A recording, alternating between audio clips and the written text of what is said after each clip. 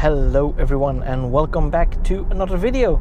Now it has been over a month since I've gotten a software update on my car, but now we are on 2020.32.3 and let's see what's what in terms of autopilot behavior.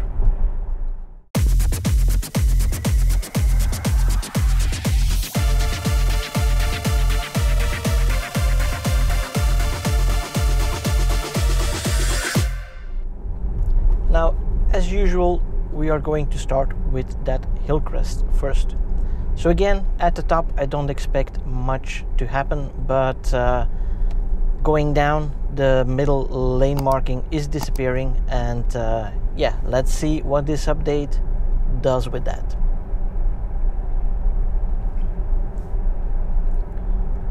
So coming at the top, going dead straight, no problem whatsoever.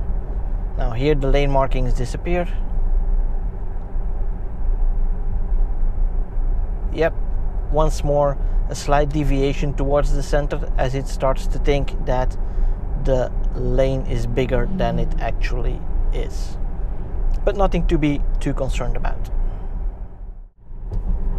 Now something I've been noticing on this road in the past couple of trips that I've done is that at a certain point, which we're coming up to, the car will actually start to slow down on autopilot for I don't know which reason, but it suddenly does. Like here, suddenly it is restricted to 15 kilometers an hour and then it accelerates again, and there is no street on the side that it can mix the information with. So this is wrong information in the speed database, and Tesla, please give us speed sign reading, because this is the single most important thing that is missing on all cars.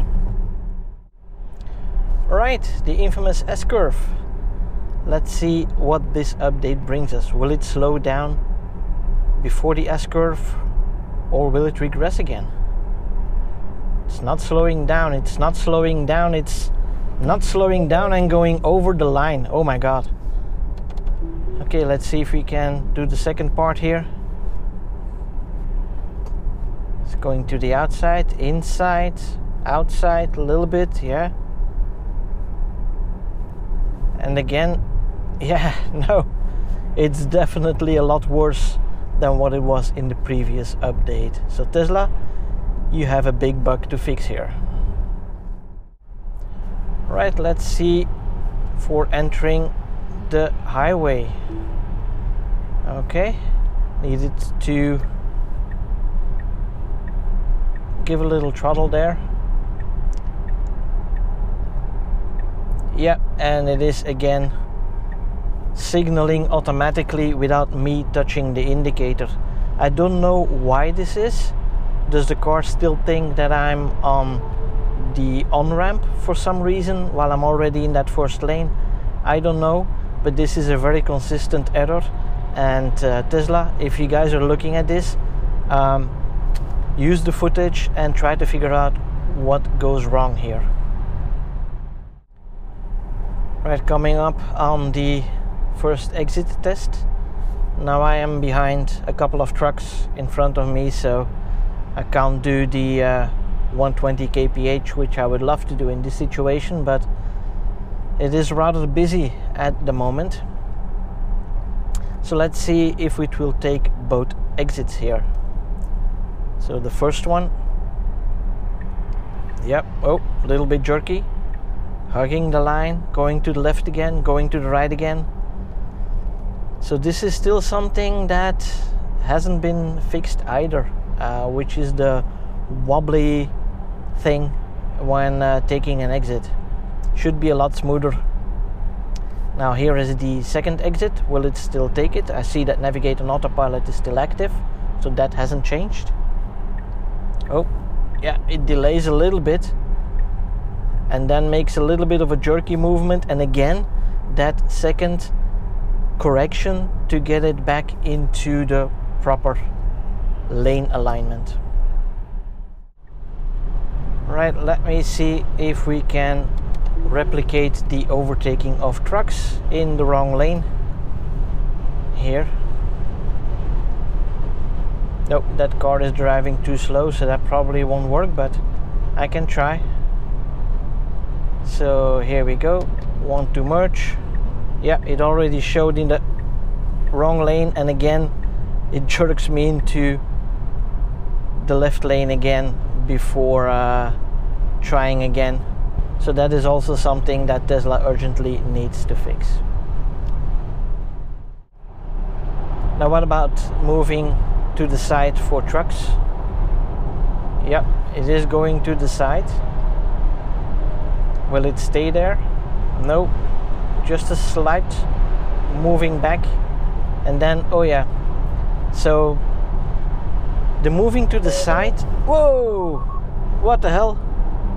And I don't know what was going on, but without warning, suddenly auto steer aborted. Wow, and yeah, it slowed down really hard at that point. But what I was about to say is that the moving to the side for trucks, that's one thing, and that is rather gradual, but the problem is that when it moves back to the center, that is more abrupt, and that should change as well. Now let's see if it will still take the double exit here.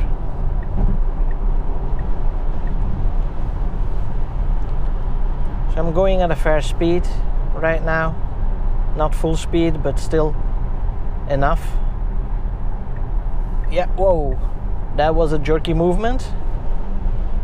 And now it continues on the left side. What are you going to do? Hello, hello. Okay. Wow, that was really just steering at the very last moment. Not good. That used to be a lot better. Now in previous updates it was kind of similar, but man, I wouldn't trust it there to take the exit as it is supposed to. Now let's see what the car will do here. Will it go to the side? Nope. It will not take that second exit.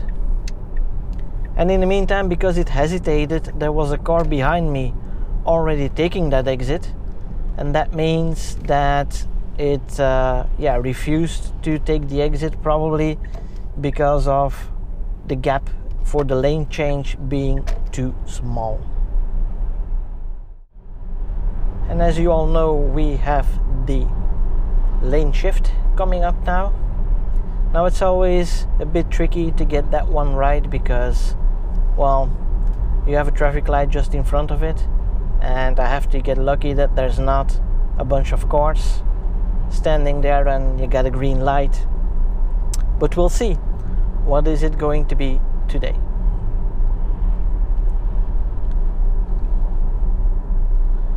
Well, it's a green light and the cars are moving, so I guess we're lucky as long as it's not turning red.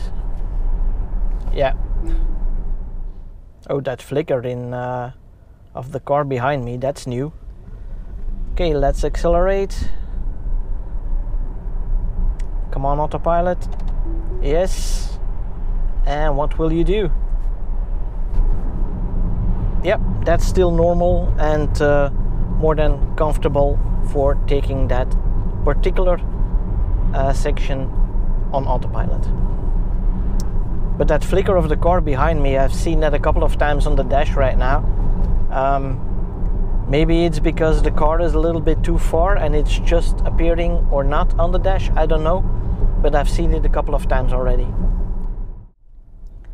And then of course we conclude with the part where the lane markings are disappearing altogether. So they start out a little bit off to the side of the road. Come on, give me autopilot. Okay, here we go. Oh, it immediately hunts for the center of the road, going back a little bit. Now what will it do? It doesn't know what to do, and it's going to the right side of the road again. So even though it was really jittery, now slowing down for this intersection, so it was really jittery to get it back to the side of the road. At least it was going back to the side of the road, whereas in the previous update it went all the way to the wrong side of the road. Okay, so time again for another conclusion. And what do I think about this specific update? I think it's a bad one, right?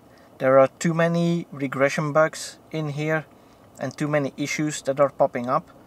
And yeah, let me start first with the S-curve, which has gotten worse again. So it's not slowing down again or anymore before going into the turn.